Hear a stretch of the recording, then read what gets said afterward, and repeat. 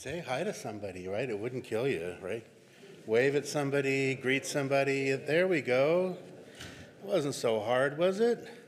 So I'll tell you what, if you're in the elementary school, so like preschool through fifth grade, you guys are dismissed. If you're in the junior high or the high school, it is your Sunday to be in with us, and we are awfully glad to have you with us. See, it looks like most of them already knew that, so they stayed home. See how that works? So if you're visiting with us today, God bless you guys. It is a rough chapter today. So I'm just going to trust that the Lord brought you on the day that he wanted you to be here. And we're going through the book of Revelation, which is, of course, the book that details the coming sort of consummation of human history as we know it, as God finishes up with this current world and heads us on into eternity. And we're going to be in chapter 9 this morning, and things are getting rough. But if you're here with us today, then I trust that God has a word for you. And let's just pray and just really ask him to bless our text today and to give us understanding from it. So let's pray. Father, we thank you so much for today. And as Susie prayed, Lord, we just thank you for the privilege of being here together and being able to open up your word, Lord. We know that you have things that you want to speak to each one of us through it, Lord. And so we pray that you'd give us ears to hear what your Spirit would say to us today, Lord, to each one of us as individuals. Lord, what your Spirit would say to all of us collectively as your church. And Father, we pray that the teaching ministry of your Spirit would be manifest here today. And we ask it, Lord, in Jesus' name. Amen.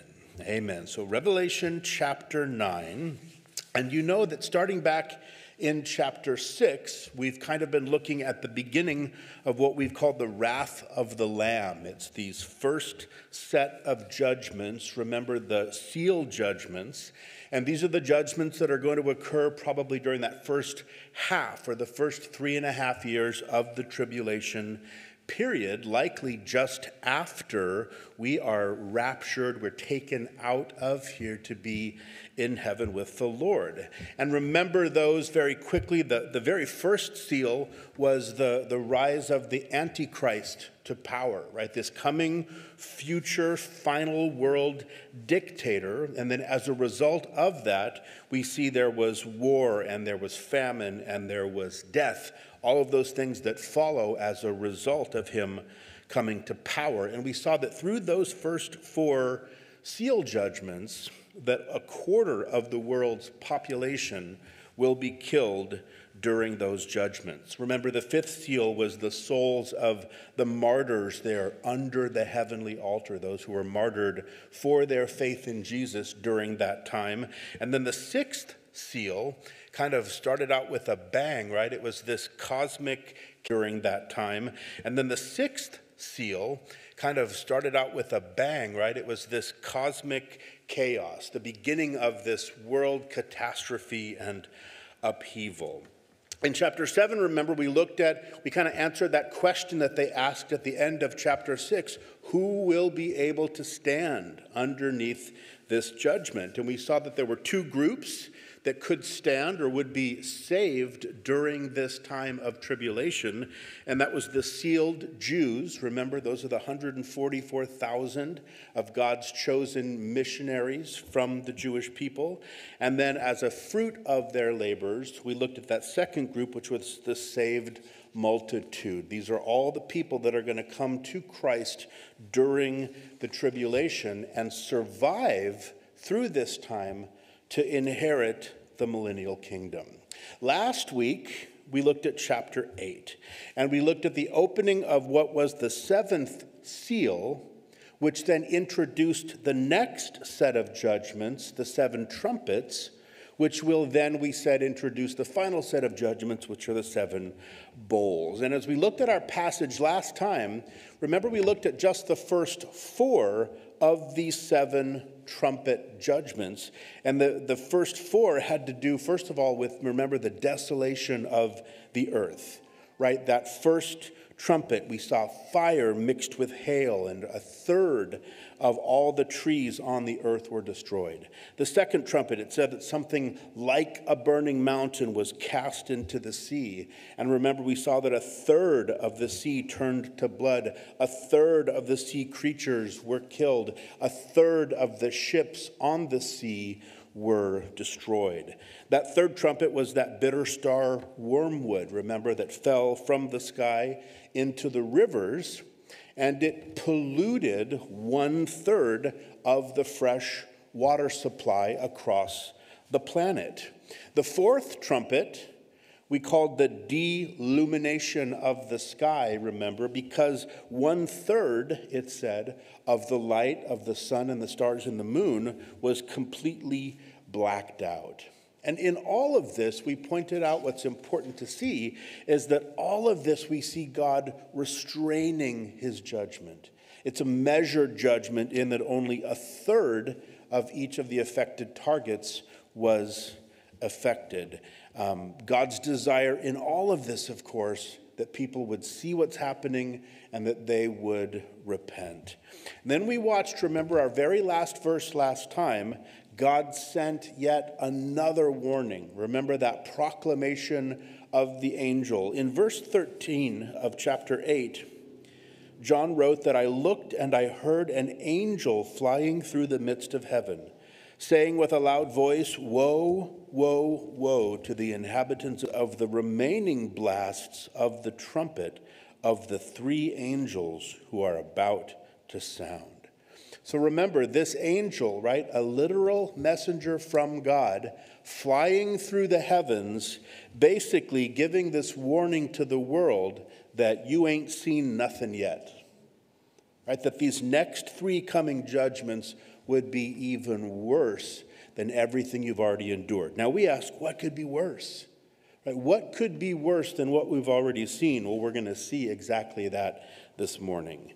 Because what we've seen is that all of these judgments so far have largely been focused on the physical, focused on trees and vegetation and oceans and rivers and plants and ships, right? But now we look at 2 judgments of a very different type. Because what we're going to see this morning are spiritual judgments. We're going to see demons from the spiritual realm actually unleashed to impact people in what is an absolutely unprecedented way. So thanks for showing up today. I'm glad you're here, right? Amen. It's almost as if we come to this particular chapter at this particular point in the Revelation, and the Lord in essence declares to the world, he says, you want Satan? You want the devil more than me? Then Satan you will have. He says, but I promise you, it will not be nearly as much fun as you think that it will be.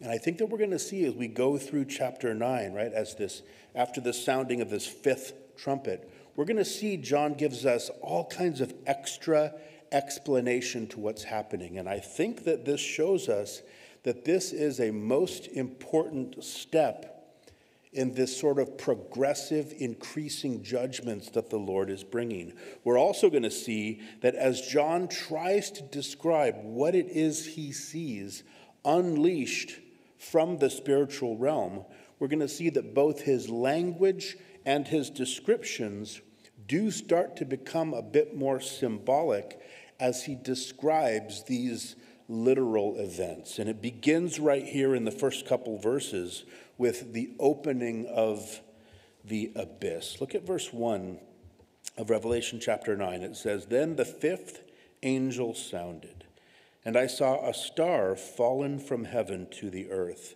and to him was given the key to the bottomless pit. Now, we just saw a star fall from heaven, didn't we, in the 3rd of the trumpet judgments? And yet this is something that's very different. That, we said, was likely a literal star, right? A comet or a meteor or an asteroid or whatever. But this star is an individual. And we know that because we see that John calls him a he here in verse 2. Later, he's going to refer to him as a king over this demonic horde down in 11. And so we can very rightly assume that this star fallen from heaven is Satan himself. It's the archangel Lucifer, right, fallen from grace in eternity past. Because notice the language specifically John uses here. He says he saw a star fall from heaven. Right? Not falling from heaven, but this fall was something that had already happened prior to this. And remember, we've said a couple different times that there are 404 verses in the book of Revelation, and that 278 of those verses are clear references to the Old Testament. And so the book of Revelation really unfolds to the person who is willing to interpret it in light of the prior revelation that was given to us in the Old Testament. And where we read about Satan's fall in Isaiah chapter 14, it says, how you are fallen from heaven. Notice the very same language there. How you are fallen from heaven, O Lucifer, son of the morning. How you are cut down to the ground, you who destroyed the nations. Satan's aim has always been to destroy the people of this planet through his deception, so that he can ultimately bring about their destruction. And now we see that he's allowed through this judgment sort of to take the next step in his evil plan, even as, notice that Satan continues to serve God even through his rebellion, because here God's the one giving him this key to some sort of a bottomless pit. Look what it says in verse 2. It says that he opened the bottomless pit, and smoke arose out of the pit like the smoke of a great furnace. And the sun and the air were darkened because of the smoke of the pit. Now, this bottomless pit is probably not exactly Hades. It's probably not exactly hell, but rather we think it's a prison somewhere in the underworld, in the center, most likely, of the earth. And it's the place where certain demons have been confined by God. In the New Testament, Jude verse 6, it tells us that the angels who did not keep their proper domain, in other words, those who didn't keep their positions of authority that they were given, angels who did not keep their proper domain but left their own abode, he has reserved in everlasting chains under darkness for the judgment of the great day. So Jude tells us, by the Spirit of God, that there are fierce, disobedient demons who are being held. Of necessity, they are being held because if they were let loose, they would simply wreak too much destruction, and so they are confined. And you remember in the account in Luke chapter 8, remember after Jesus cast that whole legion of demons out of the demoniac there on Gadara. And you remember that the demons begged Jesus. They begged that he would not command them to go out into the abyss. But instead, remember that they asked that he would send them into this herd of pigs, which he did. Now, just that in and of itself is fascinating theologically, because it is said to have been the very first deviled ham. You had to know, right? You guys had to know that one was coming. Okay, back to Luke 8. When the demons speak there of the abyss, it's speaking of this bottomless pit here. This is the bottomless pit where Satan himself is going to be confined during the 1,000-year reign of Jesus on the earth. Revelation chapter 20, we're told that Satan is going to be bound at the end of the tribulation and cast by an angel into the bottomless pit and shut up and set a seal on him so that he should deceive the nations no more until the 1,000 years were finished. So this is a place of imprisonment. It's a place of darkness and of fire. And John compares it here to a great furnace, right? We just imagine the smoke billowing out of it as it's unlocked. Kind of like, it's not a volcano, but it's sort of like a volcano that is erupting, and some of that kind of pent-up power there at the earth's core is just allowed to escape. And so the abyss is very much like hell if it isn't hell itself. Now, we as people so often joke about hell, don't we? Comedians have whole routines they do about hell. But there is not, you can be sure, there is not any joking about hell in hell itself. Because it is not funny at all. It is a tragic place to end up. It's not the place where you're partying for all eternity with your buddies. Hell is a tragic place to end up. Notice even the demons do not want to be in hell. Think about that. Even they don't want to be there, and yet they've already been sentenced to eventually go there. But each one of us, as human beings, we have a choice related to that. I do think that it's fascinating to kind of stop and consider that somewhere on the face of the earth, there is some sort of a lock on some sort of a controlled shaft that leads right down into the abyss, right down into the abode of imprisoned demons. And we have no way of knowing where this shaft is, and yet it's somewhere. Some have suggested maybe Sacramento. Right? No, that wasn't fair. That was a wee offsides. Right? But imagine this. Imagine you buy a home. This is not the kind of thing that's on the disclosure forms, right? Are you aware of the key, the shaft to the abyss in your backyard?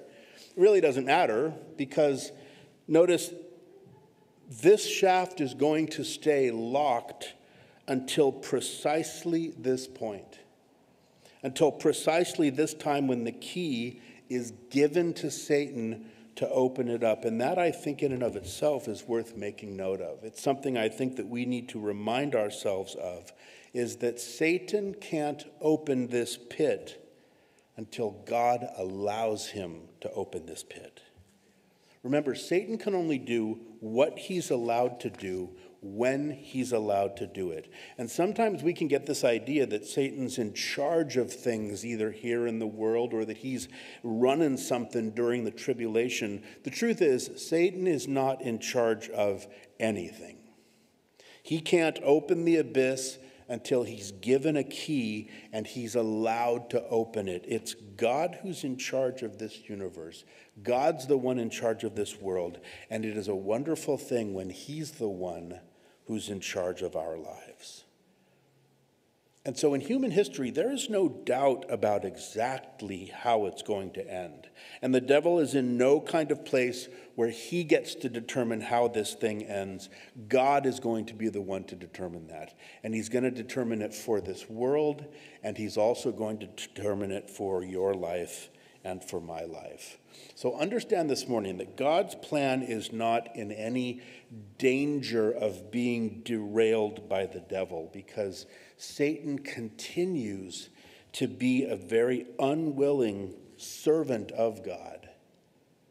All through his rebellion against God, he continues to serve the purposes of God. And here, he serves it by opening up this bottomless pit. We see all of this smoke billowing out. And look what happens in verse 3. Now it really gets interesting. It says, "Then out of the smoke, locusts came upon the earth. And to them was given power as the scorpions of the earth have power. They were commanded not to harm the grass of the earth or any green thing or any tree, but only those men who do not have the seal of God on their foreheads. So, are these literal locusts or something else? Well, in a word, they're something else entirely. So, because the pit is a prison for the worst of the demons, it's much more likely that these locusts are some sort of demonic creature that are released from the pit and allowed to torment men. So the fifth trumpet is this demonic horde. They're compared to locusts, since plagues of locusts were very common during in the times there in Israel. Sometimes they were brought by God as a judgment, right? We see the 8th plague against Egypt was locusts. Joel chapter 2, we see a plague of locusts sent. The fact that they're not literal locusts is clear from the warning here not to harm any of the vegetation. And that's what locusts do, right? We're going to see later that they have a king over them. We're going to see later that they're described with these incredible characteristics that are not at all characteristic of literal locusts. But they're described here as locusts just because of their sheer number and the incredible devastation that they're about to bring. It's recorded that the worst locust plague in modern times occurred in the Middle East in 1951 and 52, all throughout Iran and Iraq and Jordan and Saudi Arabia. And it was reported that every green growing thing over thousands of miles was completely devoured. And there was just a barrenness and a desolation as far as you possibly could see. And these demons are likened first to locusts because of this insatiable, voracious appetite that they have to destroy and to kill. And we notice that their target is all of mankind. Except for who? Except for those who have the seal of God on their foreheads. Right? They're forbidden to touch those people. So that, of course, would be the sealed Jews, right? The 144,000. I also believe that it would include the saved multitude, right? Those who are come to faith already during this time. And as we go on, we're going to see that even beyond these people, right? So these are the people that God has protected from the locusts doing any harm. But even beyond this, these demon locusts are restrained by the Lord in the kind of harm they can do to the rest of the people of the earth. Look at verse 5. It says that they were not given authority to kill them, but to torment them for 5 months. And their torment was like the torment of a scorpion when it strikes a man. In those days, men will seek death and will not find it. They will desire to die, and death will flee from them. So, as this horde of demons is led out from this pit, notice they have very clear boundaries that are placed upon them. They're limited to torment, but not to kill, in the very same way that the sting of a scorpion, for the most part, is just incredibly painful, but won't kill a person. Of course, scorpions, very much native to the Holy Land. Their main weapon is the sting that they have in their tails, and they're used in the Bible as a symbol of painful judgment. And notice the picture that the Spirit here paints through the Apostle John is that the torment that will be inflicted by these demonic creatures will be so awful. It says that people will desire desperately to die just as a relief from the pain, but they will not be able to die. And instead, it's very clear that they will suffer this excruciating agony for 5 full months. Think about it. No death at all whatsoever on the face of the earth for 5 months because God will not permit it. Right, John says they'll desire to die, but death will flee from them. Right? So people during this time will be desperately attempting to commit suicide to escape this horrible demonic torment by whatever means they might try, but their souls will absolutely not vacate the body for 5 months. There will be nothing that can release a person from this pain and this suffering. Now, at this point, I want to exhort us, we need to be very, very careful here. Be very, very careful here in all of this. If somehow you're tempted to think that all of this somehow looks like some sort of cruel and unusual punishment on the part of God toward the human population of the world at this time, because I think that to think that is to miss the point entirely. Because in reality, this is nothing less than pure grace on the part of God. Because what God is doing here is that he's giving the people who still are remaining on the earth at this time, those people who are still actively living in rebellion against him, he's giving them a 5-month taste of what the torment of an eternity in hell is going to be like.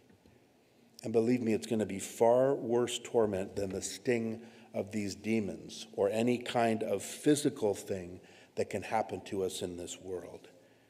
It's that constant, never-ending sting throughout the whole body of regret and of sorrow and of grief and of torment of being separated from God. And understand that once a person ends up in hell, once a person ends up in the eternal lake of fire, the inability to escape it by death does not go on for 5 months.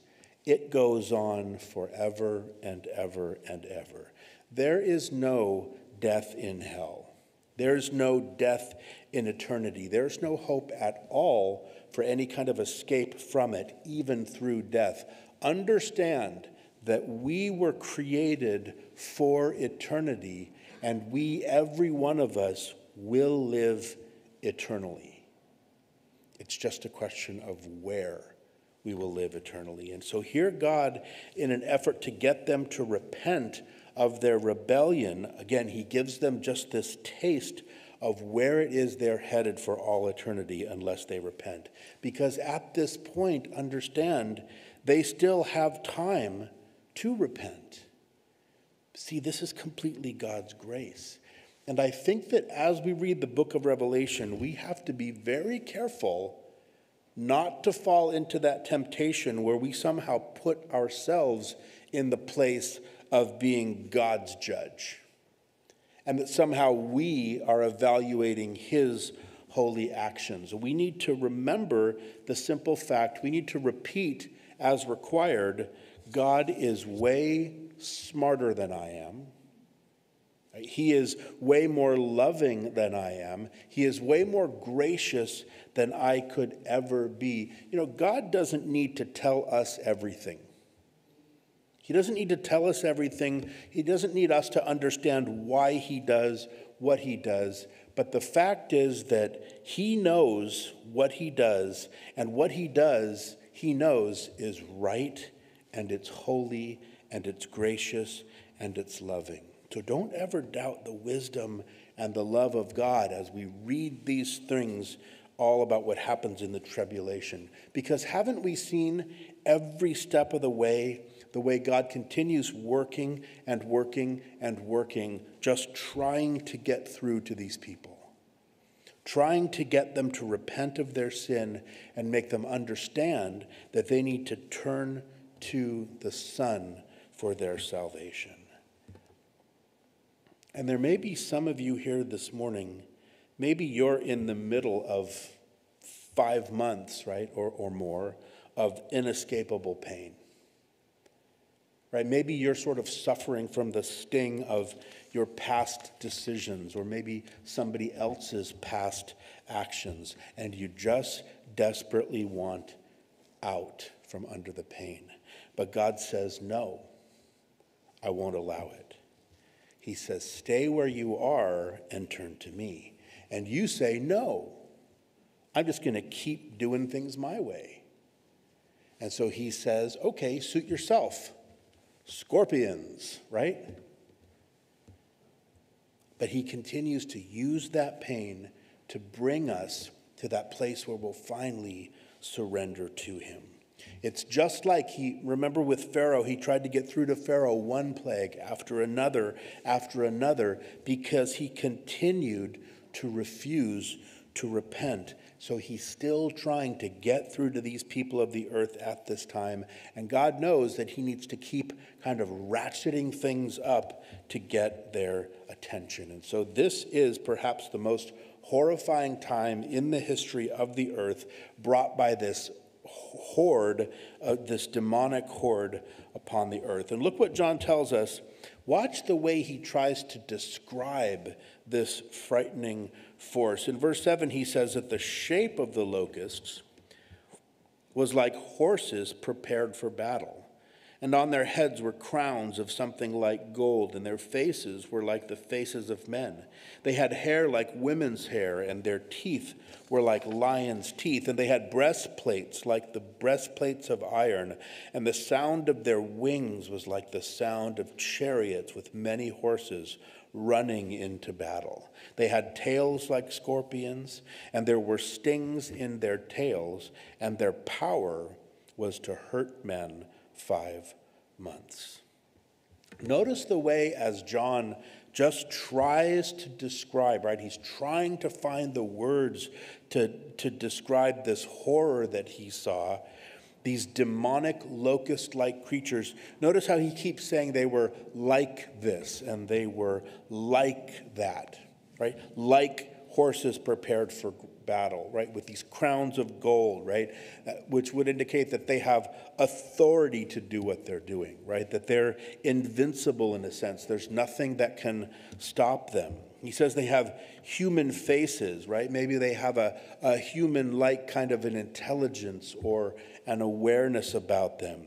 The fact that they have women's hair, that speaks of a sense of outward beauty that's associated with these demons, right? There's something insidious, but something attractive and very alluring about them. But notice he said they have lion's teeth, right?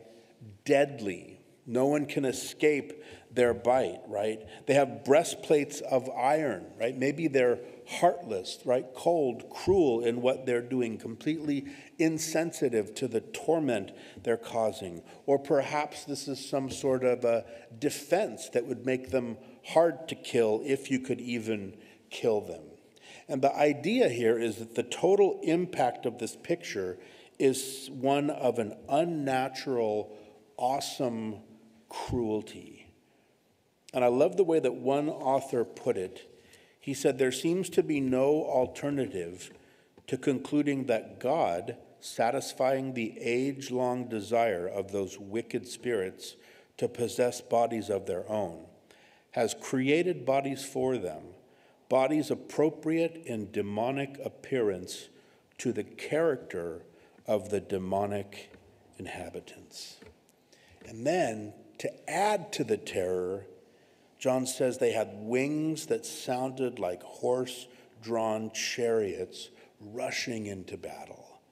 So as if to look at these things wasn't terrifying enough, when this overwhelming horde of demonic beings starts to use their wings, it will be like an inescapable thunder, a lose control of everything kind of a terror that will grip people all across the planet as a result.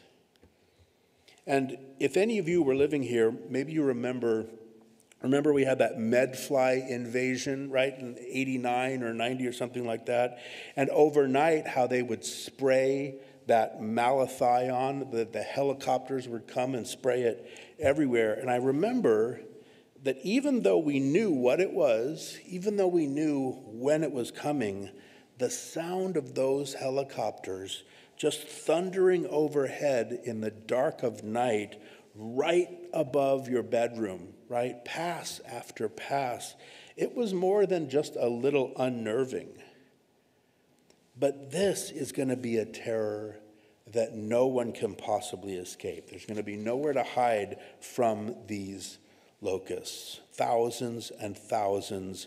It's like thousands and thousands of those helicopters, right, roaring overhead. But I think in verse 11, we see the most terrifying thing about this horde is that it says, and they had as king over them the angel of the bottomless pit, whose name in Hebrew is Abaddon, but in Greek he has the name Apollyon. So this assault isn't random, it's organized, it's planned, it's overwhelming, and it is headed up by Satan himself. Right? Abaddon in Hebrew, Apollyon in Greek, both of those words mean destroyer. And that is exactly who Satan is in any language and to all people. Notice the Spirit is very clear. To the Jew or to the Gentile, Satan is an equal opportunity destroyer. It doesn't matter who you are, that is all that Satan wants to do with people is destroy lives. And his names alone just reveal this all-consuming lust that he has to destroy the works of God and to destroy the people of God.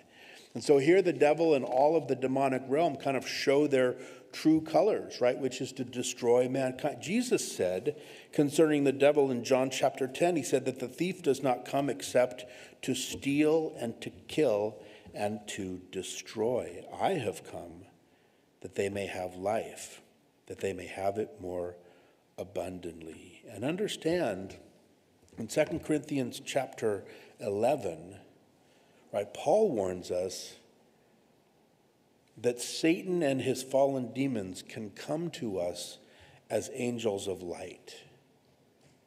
Right? There is something that can be so alluring, right? That's the hook, isn't it? When he's trying to hook you. And Satan can lure people in with all kinds of different things. But rest assured, he has one thing on his mind, and that's to destroy people, both presently, but more so for eternity. He wants to take as many people to hell with him so that they would find themselves separated from God for all eternity, rather than to be with God for all eternity, which is God's heart for us. So no matter your language, no matter your culture, no matter your social status, no matter your education, the devil always does one thing. He is bent on your destruction. So that's the first woe. Right? The first woe is this terrifying reality that will come upon the people of the earth who are in rebellion. It's a time of unprecedented suffering right here. Satan and his demons are revealed for what they really are. They're destroyers of people. And though they're restrained by God, still allowing people time to repent, it says in verse 12 that one woe is past. Behold, still two more woes are coming after these things. Well, isn't that great, right? We've got two more of these things. Just one that we're going to look at this morning. It says the sixth angel in verse 13, the sixth angel sounded, so this is the second of those woes. And I heard a voice from the four horns of the golden altar which is before God, saying to the sixth angel who had the trumpet, release the four angels who are bound at the great river Euphrates. So the trumpet from the sixth angel brings this declaration from a voice that comes there from the heavenly altar. Remember, both the earthly tabernacle and the earthly temple are just copies of what we know exists in heaven. So here we have that four-horned altar. That was the altar of sacrifice. Interestingly, of course, you notice it was bronze here on earth. It's gold up in heaven.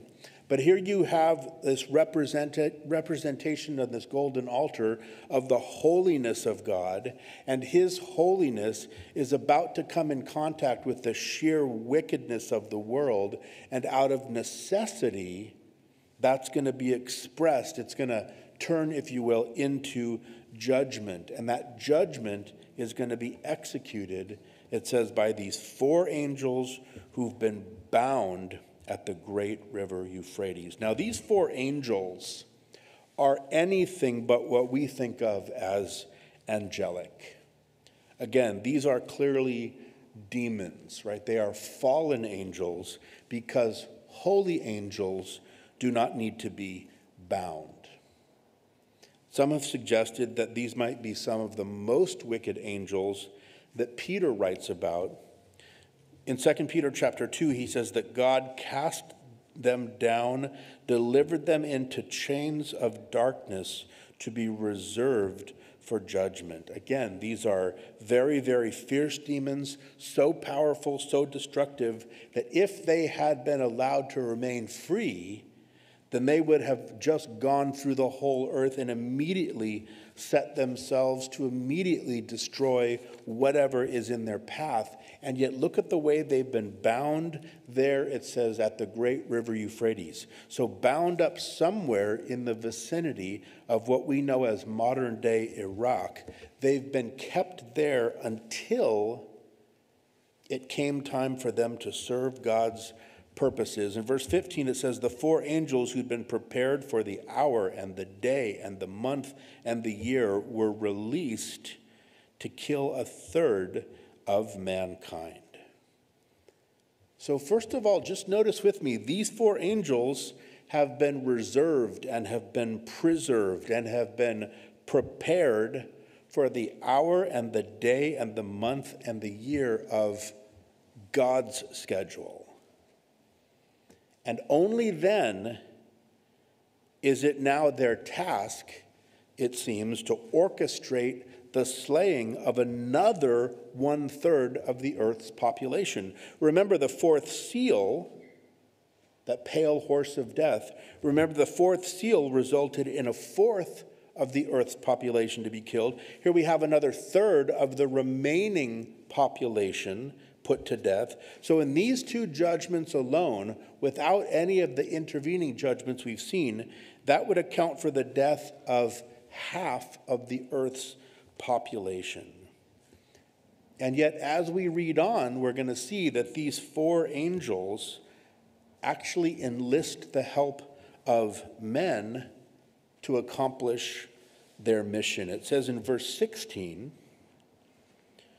that the number of the army of the horsemen was 200 million, and I heard the number of them.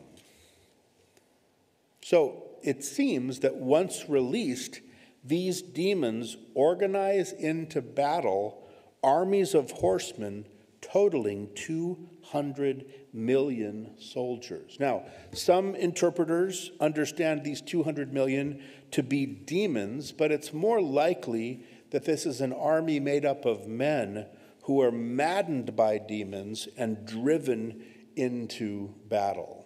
Right? So the 6th trumpet is this demonically inspired army. Now, we're going to see later in the book of Revelation that as the armies of the earth assemble for Armageddon, right, that final battle during which Jesus will return to the earth, we're going to see that those armies are actually all lured there by the influence of demons. Now, this isn't the battle of Armageddon itself, because we won't come to that till chapter 16, but some do connect this with a large invasion that we're told about that's going to come from the east and the north, which is predicted in Daniel chapter 11. Now, 200 million soldiers. That might seem like kind of an astounding number. But interestingly, way back in 1965, Communist China claimed it was written about in an article in Time magazine, communist China claimed that it could field a traditional army of 200 million men back then. So this kind of a staggering number is certainly possible, especially by today's numbers.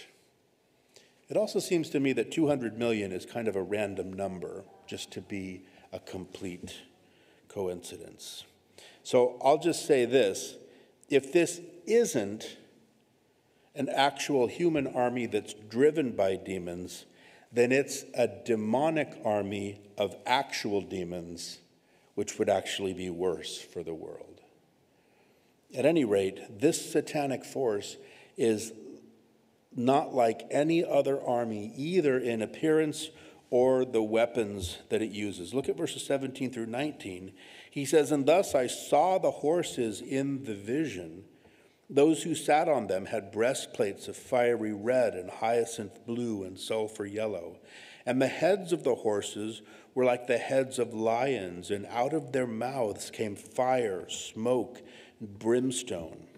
By these 3 plagues, a third of mankind was killed by the fire and the smoke and the brimstone which came out of their mouths.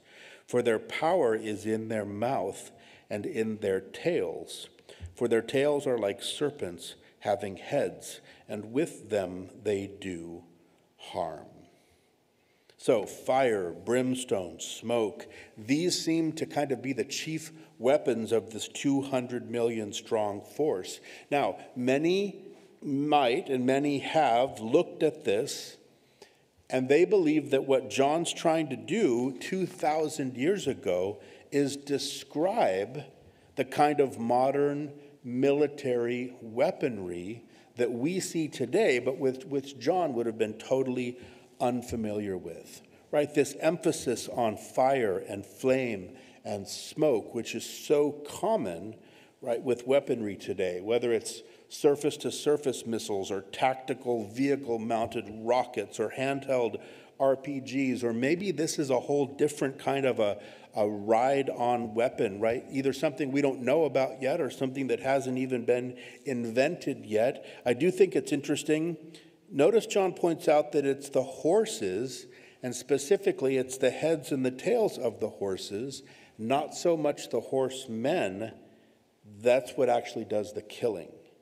And that would be fitting, wouldn't it, if we're talking about some kind of modern military technology. But what I don't want us to do is to get too caught up in all of this speculation, because what's most significant about this 200 million man army is that because it is set into motion by these 4 fallen angels of teen, that this army is made up of much more than just, military generals and their weapons and even their warfare expertise, because from John's heavenly vantage point, what he is seeing is nothing less than the demonic realm being unleashed to directly impact the nations. So again, it's the overall impression of this army and the horses. That's much more important, I think, than these details. One thing we can say is that whatever these things are, they are not good, right? And they bring about the bloodshed and death unlike anything the world has ever seen. We have 2 more verses left, and I will say this, that as shocking as this entire chapter may well have been, the most shocking part, I think, is revealed in these next 2 verses. Because even after all of these things, even after the opening of the abyss, even after this demonic horde, even after this demonically inspired army, what we see next, it says in verse 20, is but the rest of mankind who were not killed by these plagues did not repent of the works of their hands, that they should not worship demons and idols of gold and silver, brass, stone, and wood, which can neither see nor hear nor walk. And they did not repent of their murders or their sorceries or their sexual immorality or their thefts. If you are an underliner or a circler or a highlighter, then you should definitely underline, circle, or highlight those three words: did not repent. Both in verse 20 and again in verse 21. We would think that during this time, right, this unprecedented time of suffering and death, literally as hell is unleashed upon the earth, we would expect that multitudes of their rebellion and turn to Jesus, but it just does not happen. And notice with me what it doesn't say. It doesn't say that they could not repent, because that would make God responsible. But it says two different times, so that we don't miss the point. It says that they did not repent. That makes them responsible. They had the room to repent. They had the space to repent. They had the opportunity to repent, but they chose not to repent. And notice what it was they did not repent of. Notice what it was that they chose instead of choosing to turn to God. It was the works of their hands. Oh, how they loved their materialism, right? And idol worship and murder and sorceries, sexual immorality, thefts. And you look at this terrible list, and the one thing we see is that Satan is behind every one of those things. Satan is behind every one of those things in the exaltation of these things above the name of heaven, right? Worshiping anything else besides the God of heaven.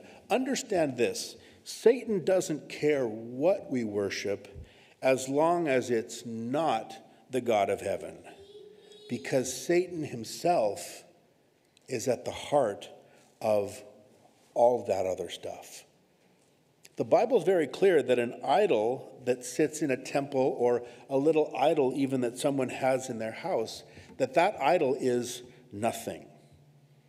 Right? If you have a little statue in your house, and if that little statue wants to go from the kitchen to the living room, well, you have to carry it there, right? Because it's nothing. It has no power. But I'll tell you what is something and what does have power. It's the demon behind that idol. Make no mistake, Paul wrote to the Corinthian church that there is a demon behind all idolatry. And those demons are very, very serious about what they do.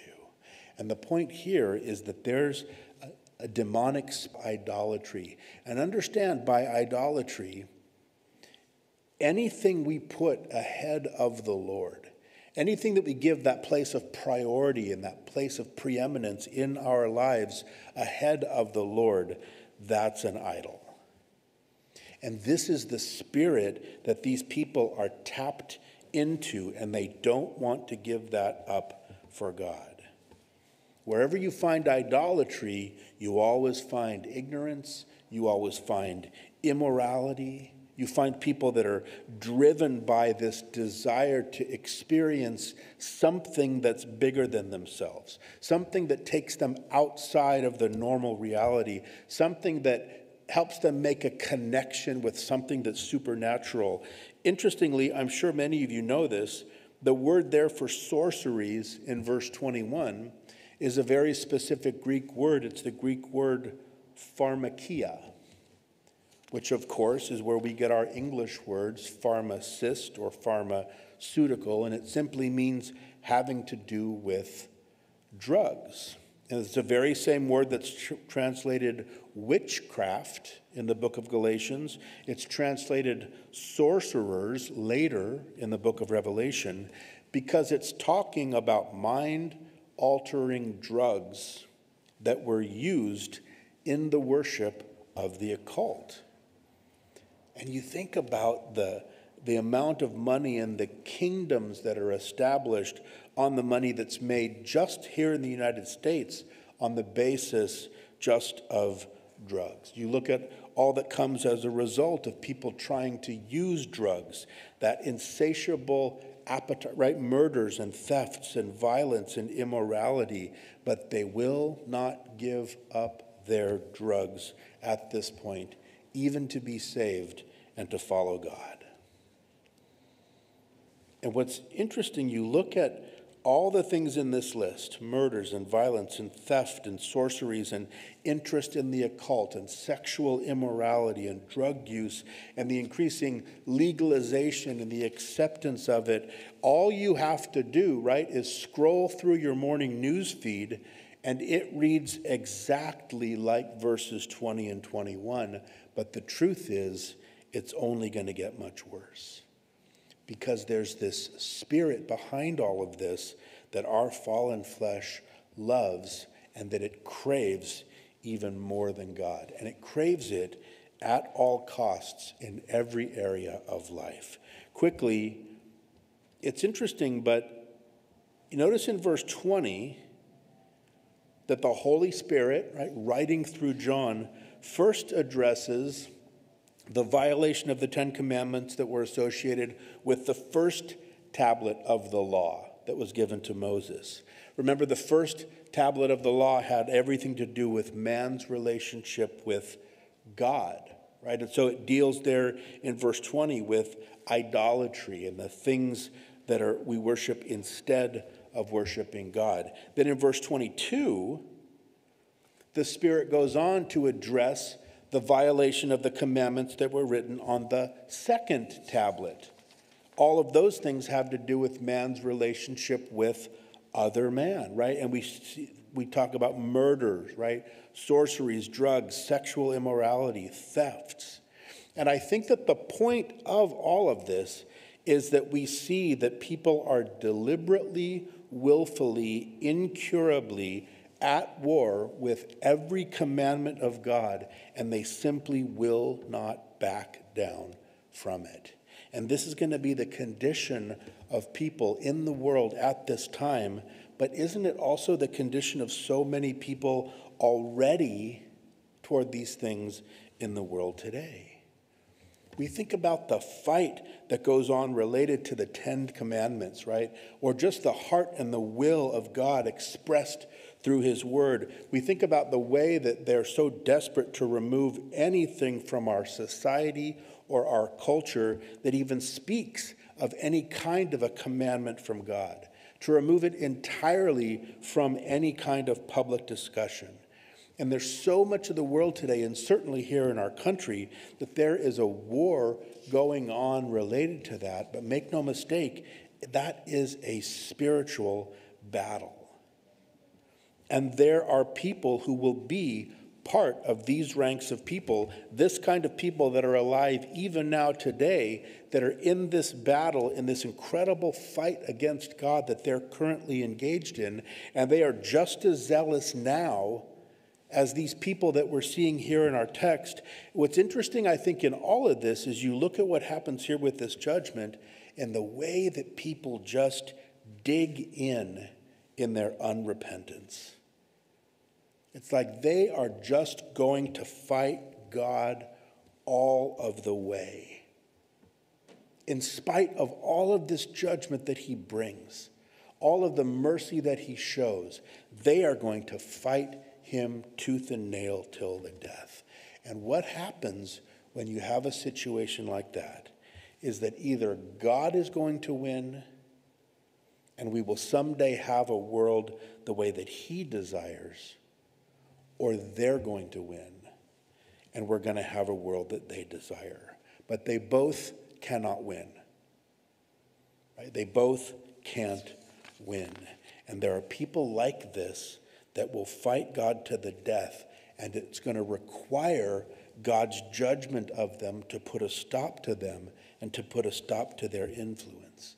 Again, Either they're going to win and we're going to have the world that they want, or God's going to win and we're going to have the world that he wants. But the world that they would have would be such a terrible and a horrifying place to live that God, out of his love and out of his holiness and out of his righteousness, he will not let these people win. He cannot let these people win. He has to bring judgment and bring an end to their rebellion, and he will bring judgment and he will bring an end to their rebellion. And understand that it is his love and his grace and it's out of his righteousness that he'll be forced to do that. This chapter is, I think, such a clear picture of how evil men's hearts can so easily become when they would rather live for evil than for God. They did not repent. They are personally responsible for their decisions. Now, you may be here this morning and you may be in the middle of waging your own personal war with God. You may be in a place where you also are unwilling to repent of whatever it is that you have placed in your life in front of him. And I can promise you, on the authority of the scriptures, that it will not end well at all. I can also promise you that God doesn't want to be at war with you. That's why Jesus came and gave his life on the cross so that we could be reconciled to God and so that we could now once and for all be at peace with God and we could enjoy the peace of God. And yet we need to stop fighting against God and we need to choose him instead. Now, this morning as we finish up, we're going to celebrate communion. And what an appropriate time to do this. Aren't you glad this morning to be saved, if you're saved?